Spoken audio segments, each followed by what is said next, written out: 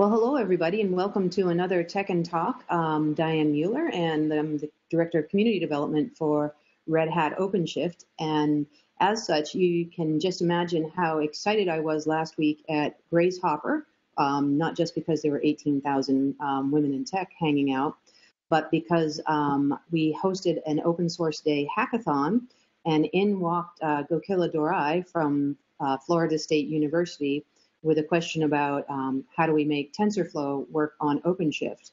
And as it happens sometimes at conferences and hackathons, wonderful things happen. And in about 4.5 hours of hacking on it, we got TensorFlow up and running on OpenShift. And Eleanor and Ryan from the Red Hat consulting team were key folks who helped make that happen. And so we figured we'd share how we did that and what TensorFlow is this week right away, as there's lots of interest in machine learning and AI and running those payloads on OpenShift. And we'll kick off the conversation about that. And that will, first we're going to start off, Gokila is going to give a little background on what TensorFlow is for those of you who don't know yet. And then we're actually going to do a demo and see running some linear regression, perhaps, on OpenShift with TensorFlow. So the Tech and Talks are always about new innovations, new technologies. This is sort of bleeding edge. So I'm going to let Gokila kick it off, and we'll have live Q&A at the end. You can ask questions in the chat, and if we can, we'll answer them. So go for it, Gokila. Okay. Thank you, Diane. Hello, everyone. If you want to learn how to use deep learning in your applications and deploy them on a cloud platform, then welcome to this podcast. So I'm Gokila Dorai. I'm a PhD student from Florida State University, and I specialize in mobile forensics, and I use machine learning for my applications. It was a great pleasure working with Eleanor and Ryan at the Grace Hopper's conference during the open source day at that Codathon event. So let's get started. So what's Google's TensorFlow? It's one of the most popular tools for deep learning. With TensorFlow, you can build your own machine learning systems and use them to power your own applications. And today we will learn how to use TensorFlow to build and deploy machine learning models. So what is TensorFlow? It is one of the most popular deep learning frameworks that's available. It's used for everything from cutting-edge machine learning research to building new features for the hottest startups in Silicon Valley. If you're new to machine learning, then you may be wondering what TensorFlow actually is. TensorFlow is a software framework for building and deploying machine learning models. So machine learning is a different approach than traditional programming. With traditional programming, we write the program that tells the computer exactly what to do, so the task to be done. So what's machine learning? With machine learning, we don't explicitly tell the computer how to do something. Instead, we show a training data, and the machine learning algorithm uses the training data that comes up with its own rules to complete the task. So deep neural networks built with TensorFlow are used in many different areas. For example, image recognition, speech recognition, image style transfer, and language translation. So where you recognize objects appear in a picture is called image recognition. Where speech turns into text is speech recognition. And image style transfer is where you can make a photograph look like how it was painted by a most popular artist. And language translation is where you translate from one human language to another. So these are typical machine learning applications. So why do we prefer TensorFlow? So developed at Google, TensorFlow was designed to be a common platform for building machine learning applications internally. In late 2015, Google decided to share it with the world and release it as an open source application. So TensorFlow is licensed under Apache open source software license. That means you can use it, modify it, and even redistribute the modified version to others. You don't have to pay anything for licensing fee to use TensorFlow. And it gives you the basic building blocks that you need to design, train, and deploy machine learning models. While it's flexible enough to be used for several different types of machine learning types of algorithms, it's typically used for building deep neural networks. So let's see a few things about how data is incorporated in TensorFlow. So the name TensorFlow comes from the design of the system. So TensorFlow is designed to work with very large data sets made up of many different individual attributes. Any data that you want to process with TensorFlow has to be stored in a multidimensional array. These multidimensional arrays are also called tensors, and there comes the name TensorFlow. To run operations on the dataset, you construct a computational graph, which is similar to a flowchart that determines how data flows from one operation to the next. So for example, the input matrices are given here, 3, 3, 1, 2, 2, 4, 2, 1, 3, 3, and 2, 4. So you can add, and then you can square the output, and hence you get the output. So these are examples of computations that's being conducted in TensorFlow. So imagine this is being conducted on a very, very large data sets, huge matrices. Then here comes OpenShift. So first we will cover how to get TensorFlow installed and running on our system. Then we will explore how to create and train a machine learning model in TensorFlow. We will be using OpenShift, which is an open source container application platform, which is built by Red Hat. Next, we will use TensorFlow's visualization tools to analyze and improve our machine learning model. That is, once we have the output from a matrix calculation or computation, we are going to represent it physically as a graph. Finally, we will deploy the model to the cloud where we will call it from any program. So let's get started. Eleanor? Sure. Hi, thank you. So Ryan is going to go over a little bit of like the overview of really OpenShift and kind of how it works on a high level, and then I can show you what it looks like to get a basic TensorFlow container image up on OpenShift. So. Many of our consulting teams have been leveraging OpenShift to deliver solutions for our customers across a wide range of industries. And it's always interesting to be able to go on site and work with our partners and see how they're leveraging OpenShift. It was nice to be at Grace Hopper and see a brand new use case, which was TensorFlow. Getting TensorFlow running on OpenShift was really great for Red Hat consulting. It's definitely something that we as an organization have been interested in doing. So really, our choice for our container platform is OpenShift. We were using OpenShift Origin, which is the upstream version of the Red Hat OpenShift container platform. And really, OpenShift allows development teams to quickly deploy code in a very scalable environment. And it's also backed by Kubernetes as well for orchestration. So it's a great fit for IT operations as well. So I think having TensorFlow as part of the OpenShift ecosystem is great. And I'm excited to see how this gets deployed. Cool. So let me share my screen and I can show you a little bit of how we got started. Okay, so originally what we were doing was searching to see, here it is, if TensorFlow has already been containerized. So if there's an existing TensorFlow image that's up on Docker Hub, and there actually is, and they've set it up to use Jupyter Notebook so that they're basically a couple sort of hello world or quick start applications that include all of the dependencies that you need to create these graphs. So you have TensorFlow and all the installs for that, as well as Matplotlib, NumPy, and the various other like Python data visualization tools. So up on Docker Hub, you can see that the image is already there. And if you're curious about, putting anything else on OpenShift, this is a great place to start. So they do have an existing image. We played around a little bit with it and explored the GitHub repo to see what kind of stuff they have available. We're just going to deploy the introductory sort of Docker file, the general one that they have. But they also have tools for if you're trying to use like GPU support or things like that. They've created a couple other Docker files as well. So if we were to scale this up in OpenShift to something much bigger than just one container, which is what we'll be deploying right now, you can use a variety of these images here. So what I've done is I've basically spun up a local instance of OpenShift for me because that was the easiest way to do it. But you can also run OpenShift on your own, if you can have your own server, your own virtual machines. You can also run it on Google Cloud Platform or AWS or Azure or other systems like that.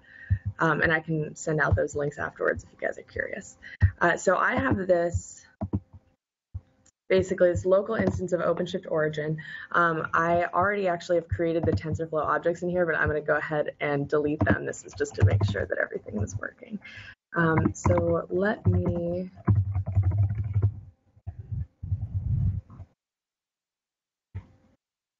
I have this new project. One sec.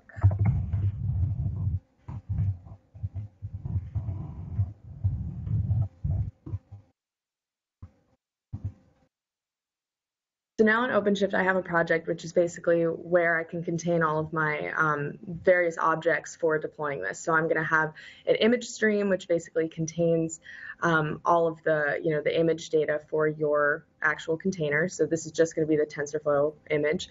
And then I'm going to have a deployment config, which defines how to actually deploy it as a container in OpenShift, as well as a route, which lets the container be externally exposed. So we can actually hit it and see the Jupyter Notebook page as it comes up. So what's nice about having it already up on Docker Hub is that I don't even have to create my own repo and like define the whole TensorFlow image and everything myself in a Docker file. I can actually just create it automatically like this with this OC new app TensorFlow latest line. This pulls the image directly from Docker Hub. But if you were to, if you wanted to create your own, what you would do is you would have your own repo that has a Docker file that calls from TensorFlow latest, and that would basically be how you would build off of this existing image. So the reason this is crashing is because I have to actually give it the ability to run as root, because that's currently the way they've set up the container. So I'm just going to create this real quick. What I'm doing here is, is creating a service account that lets the container actually run its root. So what I'm going to do is basically edit the deployment config for this TensorFlow image, and I'm going to give it the ability to run as a root.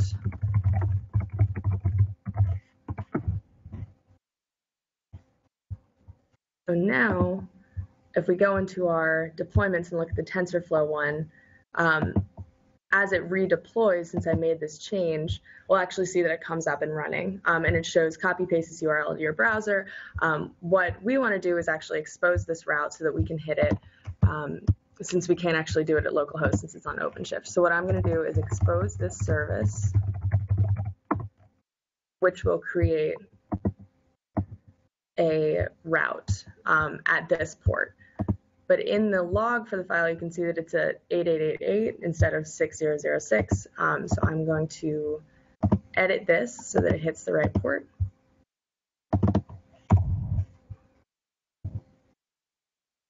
So now, if we go to our overview, we can see all of the objects that are contained within this whole TensorFlow application. And if I hit this URL, it sends me to basically what they've set up, the Jupyter Notebook that includes all of the TensorFlow dependencies. So in the pod itself, it gave me this, this token so that I could log in. I'm just going to copy that.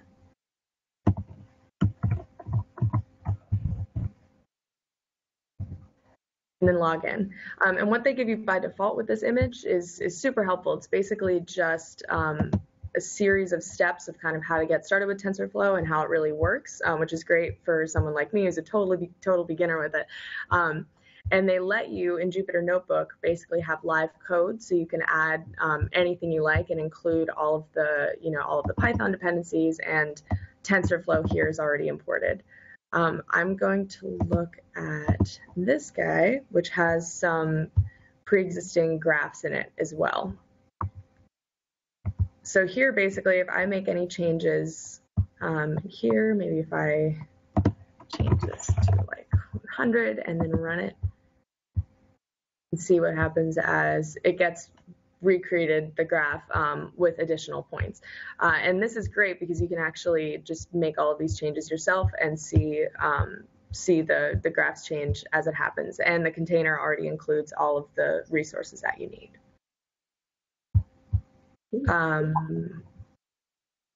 Let's see, I think they have some additional ones here.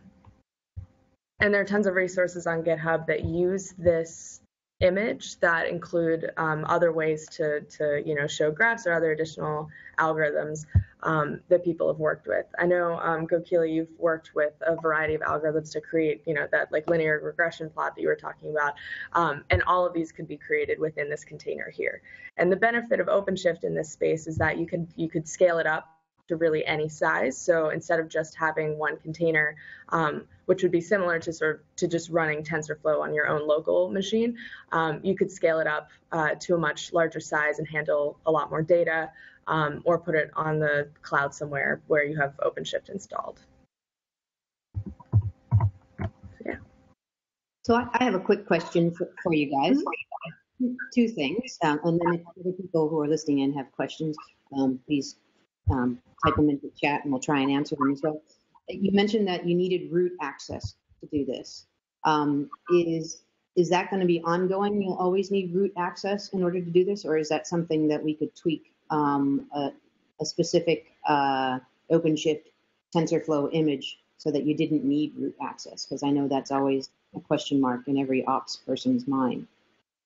That's a great question. Yeah, you actually can, any Docker file that we create off of that base image, we can set it to have a specific user ID so that instead of root, which is just the default from the Docker Hub image, it can just pull from, I don't know, it can be user 1001 or one of the normal ones that people use. Because yeah, you're right, that it's not great to run a container with privilege. It was a hackathon. We had to do what we had to do, but yeah. Exactly. It's all pretty cool. And the other question was about scaling up. The image that you're using, you mentioned at the beginning, wasn't a scalable one, I think. I wasn't quite sure whether I interpreted that correctly, the one from Docker. Is there anything we have to do specifically to add more resources or additional nodes for of this Jupyter Notebook? Because I'm wondering the Jupyter dependencies, which I love Jupyter, and we'll have the Jupyter folks on and do more, and you're going to make Graham Dumpleton incredibly happy by showcasing it. One of our colleagues at Red Hat who loves the Jupyter Notebook project. But I'm wondering about that. Is there something, a next step that we need to do for these images to make them really, truly scalable in sort of a more production or research way? I think probably, I don't remember exactly what I said, but it was probably with regards to me having my own local instance of OpenShift. And so it's basically limited by the resources on my laptop right now. So depending on, what cluster you have set up or, what system you're using, if you're running this on something like Google Cloud Platform, you could scale it up to really any size based on, your needs. And your credit card. Yeah. Credit card dependencies. But it's also, we should be able to run this same image then on OpenShift Online or OpenShift Dedicated too, yes. and create a nice big fat cluster of Jupyter Notebooks and TensorFlow running. So that, I think that might be the next thing to test out and try and get Gokila to do some real cool stuff. Because Gokila, the work, you were sitting there at the hackathon in Grace Hopper and just noodling away and saying, "Oh, I'm just a PhD candidate at FSU." And then when I looked at LinkedIn after we got back, you're doing this really cool stuff around mobile forensics. Oh, thank you so much. A little bit about how you're going to use, or what kind of use of TensorFlow you're going to use in that field. Mm-hmm. So we are performing live data analysis for forensics. And this is like a novel approach and first of the kind, because there are plenty of commercial tools that's available for law enforcement. And every time a new license is being released or a new version of the commercial tool is released, law enforcement tends to pay several $1,000s to get their license up and renewed. And the pace at which mobile phones are getting updated, the operating system gets updated once every year. So law enforcement has to catch up with their investigative methods and methodologies and tools up to the operating system. Hence, we were trying to work around the solutions and try to see what's the fastest way to extract evidence off of mobile devices. And looking at the fastest ways, of course, if we have humans look at the evidence and tell what's contained in the evidence, then probably that's going to be a time-consuming work. Hence, that is where artificial intelligence comes into picture, and that's where we are exactly using our machine learning models. So we will have our first publication out by the end of the year, and we'll be more than happy to share it with all of you. Hence, yes. Let's keep looking forward to the publication that comes out. Yeah, that would be great, and we'll definitely have to keep in touch and connected on this, and maybe even get you to get an account on OpenShift Online and try it, deploying some of the stuff there. That will be wonderful, and I don't have to worry about scalability. Yes, well, and we'll see what we can do to make that happen. And Ryan's asked a couple of questions of the folks who are in the chat and online, and there are a really good number of people who are listening into this live at the moment. And I'm curious of the other folks who are out there, and we'd love to get your feedback on how you're planning on using TensorFlow on OpenShift, or what your interests are in TensorFlow. We're going to try and kick off a OpenShift Commons SIG on machine learning, which we will have Gokila and Eleanor and Ryan and a few dozen other people, I'm sure. So look for that, or email me, and I'll sign you up for this. The special interest group is what SIG stands for. But if there's anybody who's in the participants list, now would be a great time to tell us what you're doing. And Subin has just mentioned, yes, there is a CentOS 7 image for that. So that would be another, and the whole analytics group is doing a lot of stuff within Red Hat as well. So Subin, can I unmute you and you can tell us a little bit about that? Let me see if I can, or you can unmute. Can you hear me? Yes, I can. Hey, hi, I'm Subin from the. Whoops, we lost him. Sorry, I muted myself. So, hi, my name is Subin.